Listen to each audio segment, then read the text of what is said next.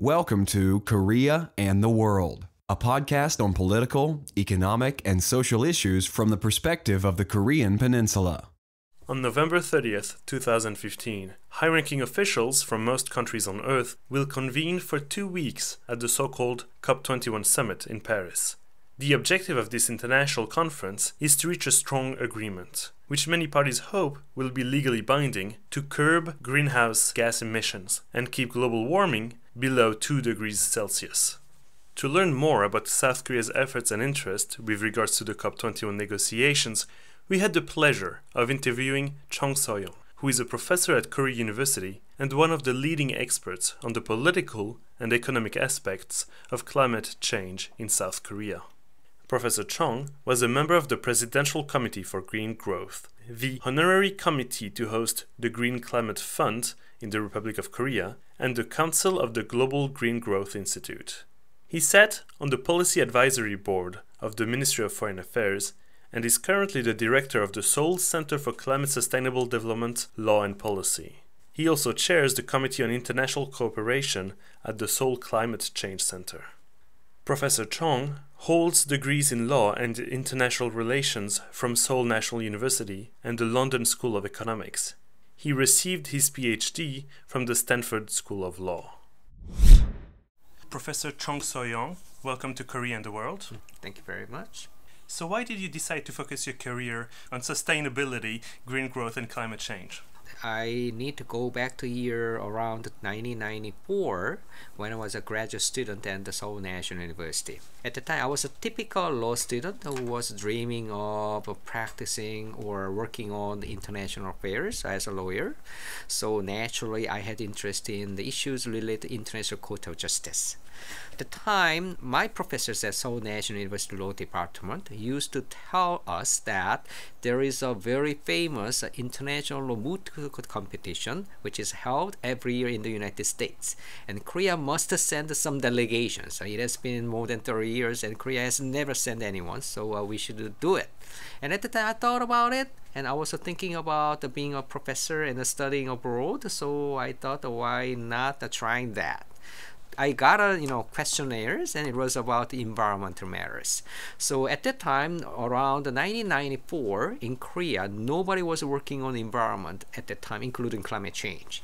So I was exposed to look at some of the interesting issues, new issues at the time about the environment, and then naturally it opened up my eyes on the issues, including climate change issues. And then I went to Stanford, and then there was a wide range of teaching and research activities going on climate change. And then my supervisor, of course, was working very hard on climate change issues, and he's still doing so. So that also opened my other eyes on this area, and I thought that it's going to be blue ocean, which has been correct. Let us start the interview with the upcoming major international conference on climate change, the so-called COP21, which will begin in Paris at the end of November. Many observers consider this event to be the most important conference on the matter of the past 2 decades. 3 questions to start off. What is at stake at the COP21? Why is an agreement so crucial? And what are the chances of actually reaching a meaningful, actionable result? Paris climate change meeting will be the most important international meeting, not necessarily on climate change in general. As you may not know that before in 2009 we had the Copenhagen climate change meeting, and very few people actually know that it was the largest ever summit meeting which was held outside New York since the United Nations was established. So we need to go back to that time that already climate change issues was one of the most important global agenda. And somehow we made a successful failure, meaning that countries failed in agreeing on the legally binding agreement. But at the same time, it was a success because it provided a good platform to continue to discuss about some of the tangible outcomes which will be likely to be agreed in Paris this year. So naturally, there is an unfinished business among the countries on the very important issue of climate change. So I'm sure that not only government representatives, but also all other stakeholders will come to Paris to finish the ongoing discussions on how to create a new climate regime which will be valid from 2020. We call it as new climate change regime. So in that sense, there are several issues that needs to be discussed in Paris Conference.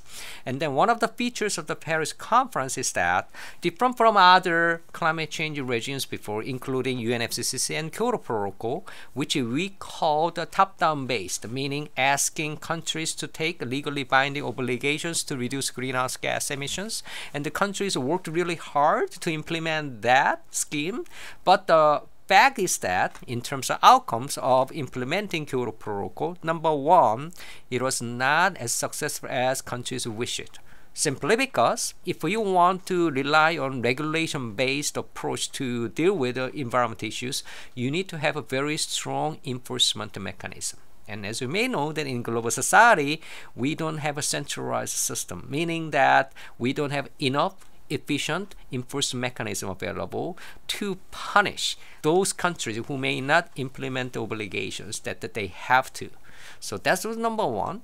Number two, there is another issue that, awkwardly enough, current Kyoto Protocol only asks so-called developed countries to take the legally binding obligations to reduce greenhouse gas emissions. But as we all know that already, that China, which is not classified as a developed country under the Kyoto Protocol, has become number one emitter in the world. There is no make sense in a sense that we want to implement a climate change regime without including major emitters.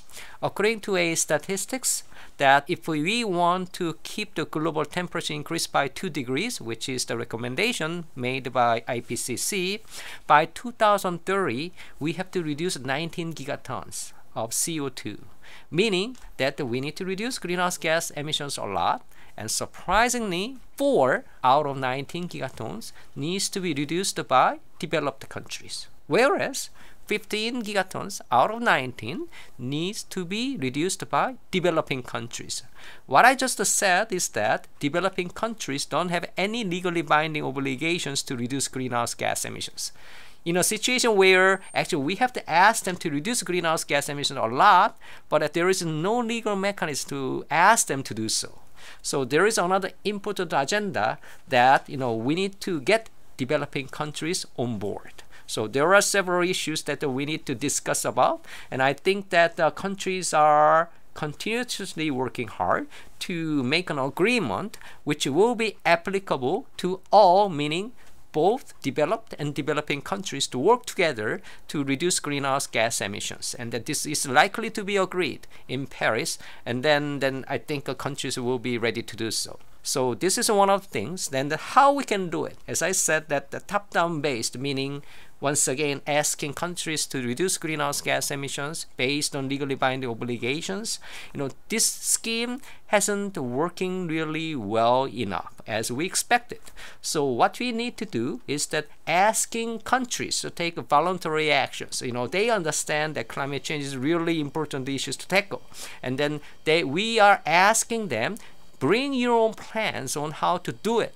And then we will aggregate all your plans, and we hope that this would be better than just simply asking countries to reduce greenhouse gas emissions, which turned out not that much effective. So we call it as bottom-up based approach, meaning that we are asking countries to take voluntary actions to reduce greenhouse gas emissions. And third, then what countries can do in the context based on bottom-up approach, then another lesson that we have to learn out of the several decades of the negotiation is that what countries are concerned about, including developed and developing countries, is that they care about development. They care about growth. They don't want to see a situation where climate change issues has become suddenly an issue of a burden, so that they will lose the opportunity to grow. Then no country, including developed countries, will take that path. So what we need to come out is that we have to create a situation where climate change is an issue of opportunity, it's an issue of growth. So you do better take this on your own voluntary basis and bring your plan on how to use this as making a new opportunity for you. Then we will aggregate everything, and we do hope that this will eventually decrease the emission of the CO2s and other greenhouse gas emissions. Then question will be, that countries needs to agree in Paris isn't how. That's the question. And then do we have an answer? I think we are likely to have an answer. That's about promotion of the low carbon economy. In Korea, under the Lee Myung-bak administration, Korea called it as low carbon green growth policy. And now under the Park Geun-hye administration, we call it as creative economy. If you go to China, actually China has been doing a lot in this context. They usually call it as low carbon development policy. Different countries seem to have names differently, but actually essence of all their actions are very similar. That's promoting low carbon economy. Then question will be, what is it about? It's about promoting low carbon green technologies, meaning promoting energy efficiency technologies like hybrid, LED technologies, and others, right? And the low energy efficiency technologies, renewable technologies, possibly nuclear, even if it's going to be controversial, CCS, and others, hydro, economy, and others. Promoting these technologies and then make them available in the market, then we can create about 2 to 3% GDP scale of the world, which is going to be a huge market. Then countries can seize that opportunity. It will ensure the growth of their national economy. At the same time, it will ensure growth of the entire world. And then eventually, it will ensure that we can actually reduce greenhouse gas emissions. So countries are ready actually to subscribe this notion during the negotiation in Paris. I do hope that, and I'm pretty certain even, that the countries can agree on it. Then next issue will be what kind of formality then countries will take. That's going to be the next question. Then there has been several options in front of countries to take the formality issue. We need to go back to Durban Climate Change Conference, which was held some years ago in South Africa. At the time, countries agreed to finish this negotiation by 2015. That's why we need to finish the negotiation in Paris this year. And then countries agreed to come up with the solutions in terms of formality among 3 options. Number 1, a protocol, meaning legally binding treaty. Countries can agree on a legally binding treaty. Another form is a legal instrument. It could be a domestic legislation. It could be something else, not necessarily protocol, but may have some legal, effect. Third one is that unagreed outcome with the legal force. You may not exactly understand what it means, but if you follow the negotiation, it means non-legally binding decision of the conference of parties. So non-legally binding legal instrument. So you have 3 options. Countries have been working on it. And then, of course, in terms of transparency, in terms of efficiency, it is always better for us to have a legally binding instrument. President Hollande came to Korea to actually get commitments from President Park Geun-hye. How did the meeting go? Of course, the meeting between 2 summits went well. I feel a little bit sorry in a sense that the news media didn't cover the very important issue of climate change as much as they should have. Maybe the Korean media was not aware of the importance of climate change issues, or they might want to emphasize something else. But anyway, climate change issue was the top agenda in front of the 2 summits when they had a meeting. And then, of course, Korea agreed to support French government actions, and then also they agreed to work together in Paris conference for the successful outcome of Paris conference of UNFCCC's meeting. So in the sense that it went very well. And then President Hollande, I think from his short visit to Seoul, must have learned that actually Korea has done already a lot on promoting low carbon economy or addressing climate change issues. And then he should have better understand how difficult it was for Korea to come up with a 37% reduction plan, relative to BAU level as a part of its INDCs that was submitted to UNFCCC secretary because of some unique situation, energy intensive industrial structure. And this is a country which has a very small size of the land, but there is a number of population living in this small land. And then Korea has very unique and difficult situation to tackle, and I'm sure that the President Hollande found it, and then I'm sure that he must have appreciated what Korea has been doing in terms of how to tackle climate change by this single country. Korea ranks quite low on climate and energy, 93rd on the Environment Performance Index. Are you saying that Korea is actually committed to change quite drastically? As I said before, talking about the rank, you need to understand what is the general situation of Korea. In terms of population, Korea has a similar number of population with that of France. In terms of land size, if you compare the Korean land size with France, there is a huge gap.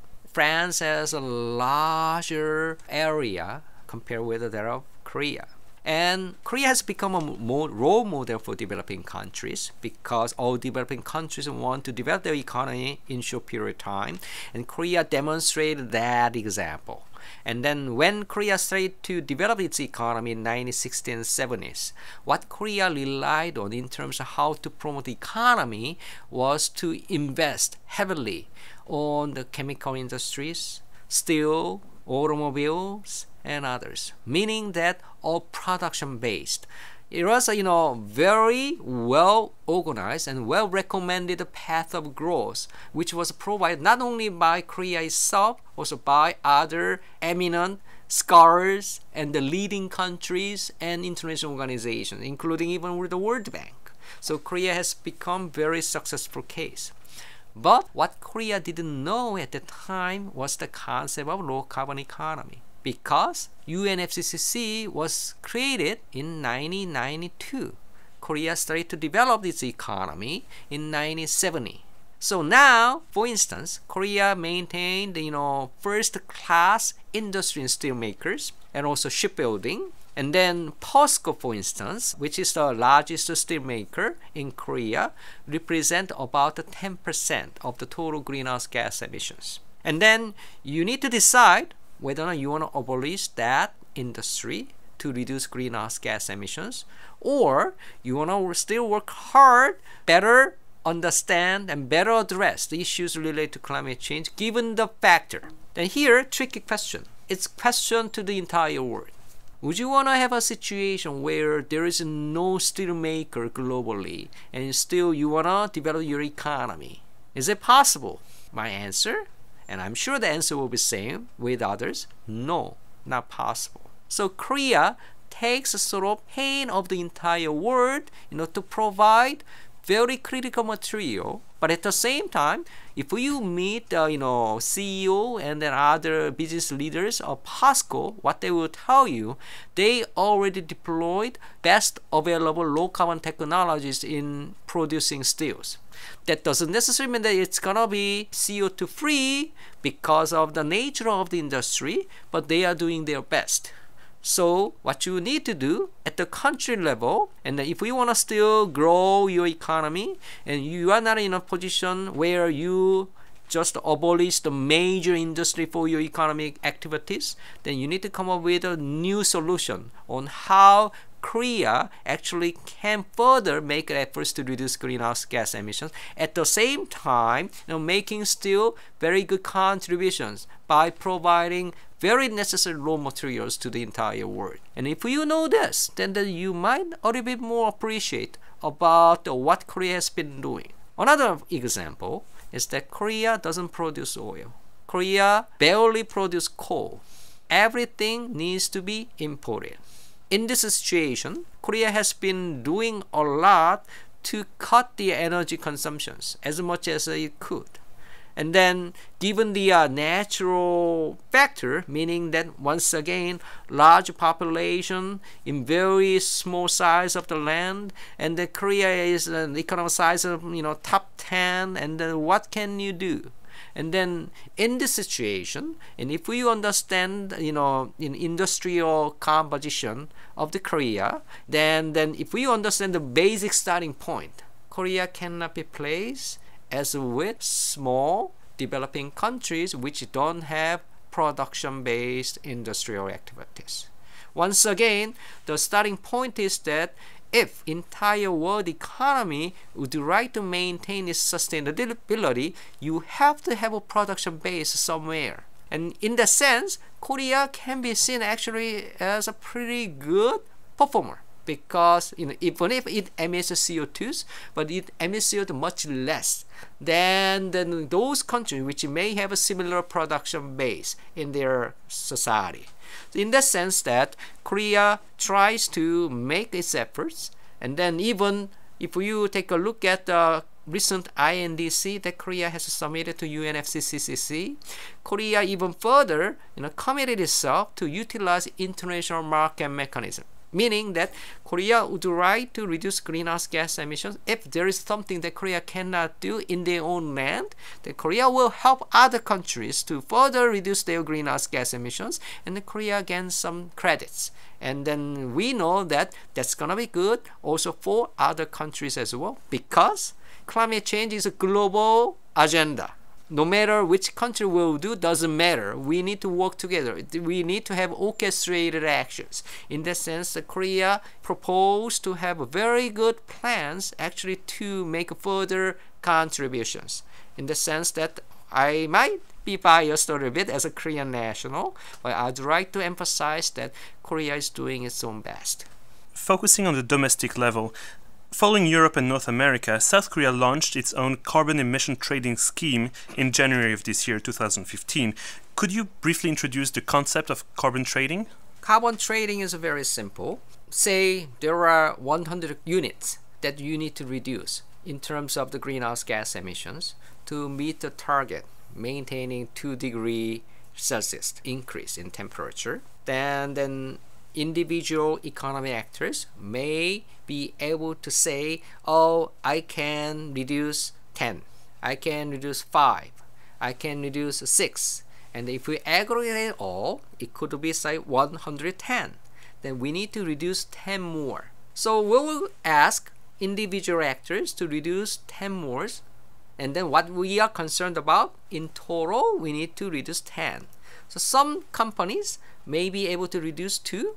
Others may not be able to reduce the unit at all. So anyway, if we can have a situation where we can anyway reduce 10 units, they can actually give and take the additional units that are available. In that sense, there is no free. So you have additional units that you can sell us, then we will pay. So there is a market to be created. And then this market is like a stock exchange. They can actually exchange units based on the prices available at the time. So this is a general concept of emission trading scheme. The initiative taken in Europe has been met with quite a lot of criticism recently. Is carbon trading in Korea actually successful? How has it been for the past year? And how have the major corporations reacted to it? My answer is it's too early for us to say whether or not it has been successful or not. The 1 year is not enough. And then, as we all know, the general economic situation globally is not fair enough for us to make any judgment. Anyway, in terms of size, Korea started to have a second largest ETS market in the world this year, which can provide very significant signals to the entire world in terms of the importance of the utilizing market mechanisms such as the ETS. And so we know that in terms of the volume of trading, it is still not as much as we wish it.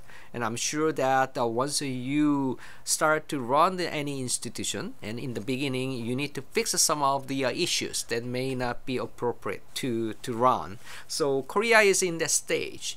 I know that some big companies still raise the concerns that ETS may not work as well as we wished in terms of the reducing greenhouse gas emissions, only giving the additional burdens to big companies. But once again, it's too early for us to think about. Actually, emission trading scheme is available in any basic textbook of environmental economics. So we are doing something which is available in the textbook, which tells students that this is one of the very fundamentally available market mechanism if we want to deal with air pollution. So this is not something that is very extraordinary. So would you want not to implement something which is taught to the students in the textbook that this is basic, but the U.S. society doesn't want to do it, then you will immediately create an image that U.S. society is not ready to cooperate. So I would be a little bit positive in a sense that Korean ETS market will be eventually very good mechanism. And I know also that ETS is the only one that we can consider in terms of utilizing market mechanism. There are other means as well, such as taxes and others. And which market instrument can be utilized domestically, internationally. It could be a matter of policy option. It could be a matter of considering unique situation of a union society. So Korean society, Korean government needs to consider this issue as well, whether or not Korea needs to combine other market mechanisms as well, or government needs to intervene to some level to better promote this ETS scheme. And then there are many issues that will be unfold in the near future. I'm sure that Korea will address them very well in the future. What would you say are Korea's main weaknesses in terms of climate change readiness, and how is the government trying to target them? There are some issues that we need to think about. Number one, I think this happens in every country. If you are in the world of climate change, you know that this is a very serious problem. If you are in the climate change area, you know that putting your resources in promoting low carbon economy, you can change the entire scheme, and which will be very beneficial to all the people. And then if you are in the climate change area, this is the issue that can help your country to be a global leader. So what's happening, what we need to do in general, not necessarily in Korea, by all the countries, is that there are other type of people. And often they are majority, not minority. Meaning that, taking an example, what's happening in Korea. If we want to promote low carbon economy, in terms of which ministry will be responsible for this agenda, and usually it's not solely an issue of the Ministry of Environment. You should work together with the Ministry of Finance because they are in charge of planning macroeconomic policy. If you go to Ministry of Strategy and Planning of Republic of Korea, and then I know that those who are working on climate change understand the importance of promoting low carbon economy and reorganize Korean economy in that sense, but many other colleagues in the ministry have no idea about this. They only simply think that climate change issue is just a matter of environment. Why do we have to work on this even? So this happens in everywhere, and that problem exists in Korea. So that's the number one issue. And then we actually have to address that issue. Number two, weakness possibly in Korea, but that could also exist in many countries, is that because of the similar reasons that I mentioned. If we want to address climate change issues, we all know that there are two issues in climate change: mitigation and adaptation. But if we really want to reduce greenhouse gas emission, you have to work on mitigation issues. And then if you closely work on the mitigation related issues, then you will end up with working on energy issues. And then usually climate change issues in the realm of Ministry of Environment, which is an important ministry. I'm not saying that they are not important. They are very important. In order to implement the detailed policy measures, then you also need to work together with Ministry of Energy because they are in charge of policies on energy issues. So here, problem exists because usually almost in every country, including Korea, they don't talk each other. Rather, they dislike each other. So it suddenly become a matter of coordination. If your country has a very good coordination mechanism, usually backed by the very strong political will of your president or summit of the government, then you can address this problem. In Korea, at this time, I'm sure that the Korea current Park Geun-hye administration working really hard on this matter. But I can be honest a little bit that compared with the previous government, then role of the president office has been weakened a little bit. This is not my own personal opinion, I would say. I'm sure that most of people who understand the climate change issues in Korea raised these concerns many times. But the one positive factor is that current President of the Republic of Korea has increased her interest in climate change issues much more than before, which is a very positive sign. And I'm sure that the current president would like to draw the attention on promoting low carbon technologies under the concept of creative economy, which will result in actually reducing greenhouse gas emissions. But I do hope that this government will have more focus on this agenda as well.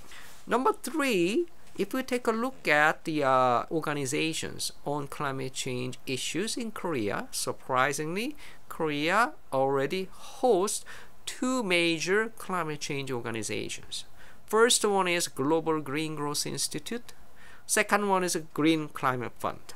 I had the privileges before to be involved with establishing or hosting these organizations. Then I still recall how exciting it was to work on these 2 organizations in terms of establishment, in terms of hosting the organization in Korea. And then we need to think about how much Korea has made its leadership role in promoting issues related to these 2 organizations. I often feel that even if we still see some linkages between these 2 organizations, but I often see that the Korean government or Korea as a whole may make more contributions to promote the important role of 2 organizations. Honestly speaking, when I look at these organizations, one of them, I might say that their focus has been shifted a little bit from the initial objectives to something else. And I do have some concerns because to tackle climate change and then they were supposed to do something as planned. And always if you are involved with the politics and then things are changed and sometimes you can come back and then you can reorganize things. And we are in the middle of having this dynamic, but still I do hope that Korean government can exercise in a more coordinated way to promote feasibilities, also contributions of these 2 international organizations on climate change. So Korea needs to work on it a little bit more. I'm sure that I'm academic, so I'm always idealistic. So I don't want to unnecessarily hurt my colleagues in the government, but I do hope that we will do a little bit more. And 4th weakness is that Korea is the 10th largest economy. I said that Korea maintains the 2nd largest ETS market. Still, Korea is a small country in terms of size of the business. So Korea needs to make everything international. Then here, to make things international, you need to be able to exercise leadership, right? You need to set the global agenda on this issue, and then you need to lead the discussions with other colleagues and stakeholders or governments. And in the sense that I have a little bit question to what extent that Korea can set the agenda, Korea can take the leadership role in promoting all these important things. Korea is very good at working together with others, but Korea didn't have much experiences in terms of setting agenda or leading the agenda with other countries. But this is a time when Korea needs to work on it. And 5th, in general, Korean society is constrained by the issues of North Korea. And here, climate change issues, same issues can be considered as well. Because Korea already emits a lot of CO2s. And if you take a look at the per capita emission of the North Korea, actually their emission level is very high compared to the countries having similar level of economic development. Do you know why? Because they lack the energy sources, they lack the food. So what they do, they cut the trees to get energy sources and food. So in Korean Peninsula, South Korea cannot avoid any situation without North Korea. And then we also need to take care of North Korea issues as well. And I know that some positive actions have been made, such as providing the seats to North Korea so that we can reconfigure the forestry issues in North Korea. South Korea started to cooperate with North Korea on this matter, but still Korea needs to come up with a better idea on how to work together with North Korea. Why is it weakness? Because Korea cannot develop entire range of issues to tackle climate change without including North Korea. And then recently submitted INDC's report Korea in terms of additional 11% to meet the target of 37%. Relative to BAU level, 11% includes utilizing market mechanisms. And the market mechanism somehow needs to include creating new market mechanism with North Korea. So without having North Korea on board, actually Korea may feel difficulties even in implementing the INDC targets that we voluntarily committed. So there are several weaknesses. But once again, I would like to emphasize that most of the weaknesses are not Korea specific. It exists in everywhere. So rather, Korea needs to take it as a matter of a chance to take further leadership role by creating very good best practice and then showing that we can actually overcome all these weaknesses that exist in everywhere. I'm sure that Korea can do it. President Lee Myung-bak was a very strong proponent of green growth, but in contrast, as you mentioned, President Park has replaced it by creative economy. The Financial Times reported last year that President Park has sought to distance herself from her predecessor, and the Presidential Committee on Green Growth, which you participated in, was actually downgraded to the prime ministerial level. Is that just a cosmetic change or real change in focus? As you said that I was a member of the President Committee on Green Growth, and then somehow it was a very, very active committee and promoting the low carbon green growth policy. I enjoyed the moment when I work on the climate change issues as a member of the President Committee on Green Growth. There has been some criticism that maybe the focus of the Korean government on climate issues has been downgraded at least. And then I would rather answer this question in a different way. As I said, low carbon green growth and then creative economy have some commonalities. And rather, current administration needs to demonstrate to the general public that actually there is a very important aspect of creative economy, and then that is related to previous green growth policy in general tackling climate change issues. If you follow up the schemes of identify new technologies which will become marketable in the near future, many of them are related to green. First of all, if you don't listen to the specific word of green, you might think that there is nothing existing, but I would suggest that's not the case. It has been reorganized very much in different way, but then two issues come in. Number one, President herself needs to demonstrate that actually creative economy can demonstrate that it's a major source to tackle climate change by Korea. And once again, as I keep saying today, that emphasizing technology meaning that you want to create markets. So Korean government has that scheme already. But the question is how to coordinate all these different actions by different ministries. So if you talk to some ministry which used to be placed as a central part of the low carbon green growth, and now they are not centrally placed in the creative economy, then they might say something differently. So you also need to go to Ministry of Science, for instance, and then they will tell you, what are you talking about? We are doing a lot of green issues. Actually, they do. And then in a way, we are ready to tackle climate change. So in the sense that, generally speaking, it's a fair statement that Korea has decreased in terms of the interest on climate change issues in general, but possibly not as much as you may have thought about. So if you look at business activities, large companies like LG, Samsung, even SK Group, they didn't have interest in climate change in year 2008. I did interviews with them, and even they didn't want to have interviews. Now they have major climate change related companies running. So in that sense that there has been not much change. General perception may matter. And if Korean government needs to tackle that, they should tackle that so that we can generate the image to the people in Korea, also people outside Korea, that Korea is continuously working on these issues. And then this is something that Korean government must do now. President Im Yoon-bak spearheaded the creation of the Global Green Growth Institute, based in Seoul, as well as the Green Climate Fund, which is just outside of Seoul. Have those two entities actually delivered tangible results yet? Let's talk about the Global Green Growth Institute first. So I today talked about the promoting low carbon economy.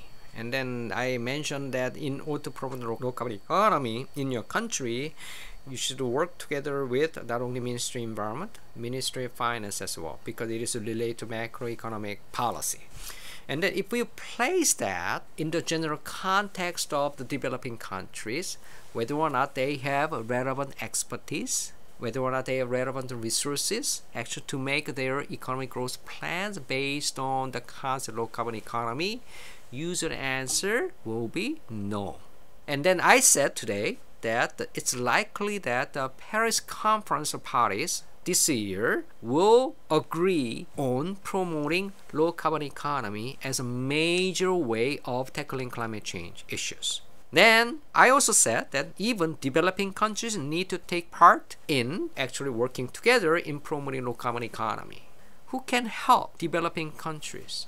Advanced developed countries, they may not know entirely. I don't know that, for instance, Greece, which is a part of European Union, is very well aware of the concept of low carbon economy. Maybe some leading European countries are aware of it, but not entire European Union countries. So we need to have a very much important organization which can provide expertise on how to design the low carbon economy path considering the specific situation of that country. This is something that the GGGI is supposed to carry out. And then my question is that whether or not GGGI meets that expectation now, and then I'm sure that there are several issues that we need to take care of.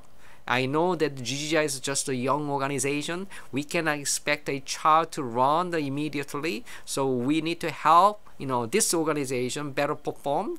And then who can do it? Is there any coordination mechanisms among the governments or donors who would like to support the GGI to carry out this? What about the leadership issue inside the GGI secretariat? Whether or not they have enough expertise, and GGI is pretty much linked to the leading experts on this agenda globally. And then what about their coordination mechanism with the United Nations or GCF and other major sources? So there are many issues.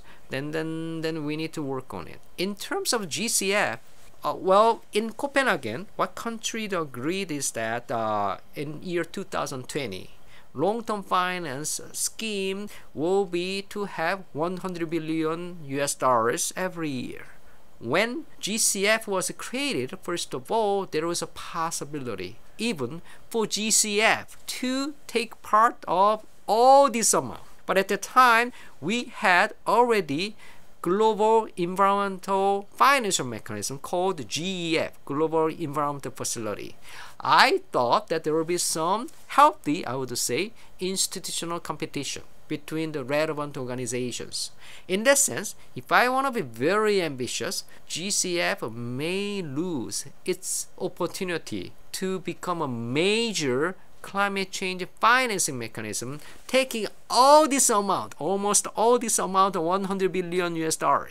But now, what the GCF has been doing, based on the decision of their governing body, meaning that the GCF was successful to raise $10 billion, 10% of the originally planned, which is still very successful. But once again, if you want to be ambitious, then you might want to have more. So this involves the issue of politics. This involves the issue of governance. This involves the issue of what is the role of the key players, key playing countries, including Republic of Korea and others. This is number one issue. Number two, however, GCF in November, started to implement projects as planned. So it's too early for us to say that their implementation would be successful or not, because this is just a starting point. But at least one positive aspect of the issues is that GCF started to run its projects. So that's the issue that we can think about. Number 3, what about the public-private partnership in GCF? They created a very unique department called Private Sector Facility. The head of this section, director of this section, used to work at a Citibank in London, meaning that GCF is very much committed to promote the private sector investment through GCF, which will flow to help developing countries in developing their low carbon economy. Then we need to still wait until that actually there will be actions made by private sector in terms of providing money to GCF, so that we can actually see that GCF can be intermediary between public financing and private financing to promote the low carbon economy in developing countries. So there are several issues that we need to think about. And then question once again, can Korea lead all these discussions as a host country? If we take a look at GGGI, Korea is only one single permanent member of the Council. Council is the governing body of the GGGI. Korea is the only single permanent member. Korea is the largest donor to the GGGI. And Korea is the host country of the GGGI. Maybe Korea can make more voices with the GGGI. Whereas, in regard to GCF, GCF is a part of the UN organization. And then Korea hosts that organization, but Korea is not a member of the governing body yet. So Korea cannot stay there all the time. So if I were someone who would be able to suggest their strategies on how to promote all these organizations in Korea, I would rather focus on the GGGI a little bit more, and then promoting GCF actions to support actions of GGGI, because GGGI has a huge potential to become the major organizations in the world to promote low carbon economy. And so I would suggest that Korean government may consider this idea. Is the government actually pushing for that, or has it just ticked the box, we are hosting it, and now moved on to other concerns, new boxes to tick? Hard to answer.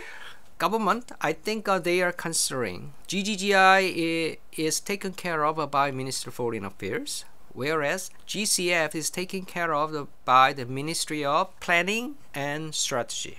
So if you visit every country, these two ministries are the most important ministries, and usually they work together, but they don't work together as closely as they are supposed to do.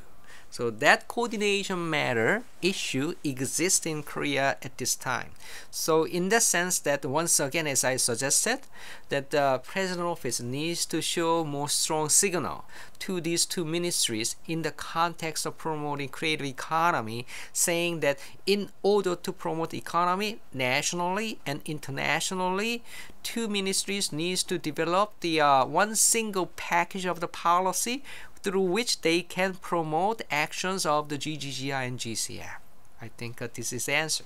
In conclusion, recently scholars and practitioners of international relations have been increasingly talking about South Korea's climate change diplomacy and climate change leadership. Is that something that Korea is going to push for in the future? And did it carve itself because no major power could actually do that? Well, Korea has been seen as a very active country in tackling climate change issues. And as I said today, that tackling climate change is a new issues to everybody. So this is just we are in the same starting point.